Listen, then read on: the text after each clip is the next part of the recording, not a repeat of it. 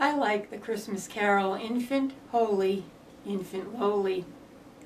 It has the line, Christ the babe is Lord of all. And for those of us who have had children, we certainly know what it means to pick a baby up in the middle of the night. It does feel like they're the Lord, the center of the whole family. I felt that way with every one of our 5 children. But I don't think that's what it means in the carol. Christ the babe is Lord of all. I think it means Jesus Christ loved us enough to become a baby. Jesus loved us enough to become a teenager who struck out on his own in the temple. Jesus loved us and loves us enough to become a carpenter, to be exhausted after preaching and healing people for hours on end,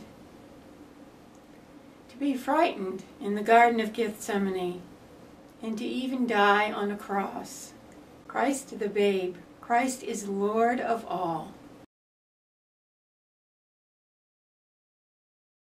In the Christmas carols, there's one that's called There Was a Little Baby.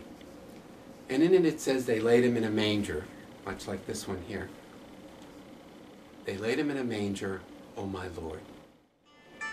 Oh, hello. Oh, excuse me, I've got to talk to somebody. Today, a lot of people spend most of their life on the phone.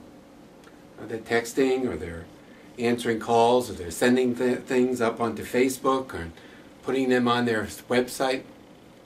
One of the things I realize is that that's really the center of people's lives. Well, in much the same way that we use a phone and it's the center of our everyday life, Jesus wants to be the center of our everyday life. And a lot of times we have to ask ourselves, what is at the center of our lives? It all comes down to this. God is God, and I am not. Jesus is God, and I am not. If I want my life to have meaning, if I want my life to give life to others, I need to put Jesus at the center of my life. There was a little baby, oh my Lord.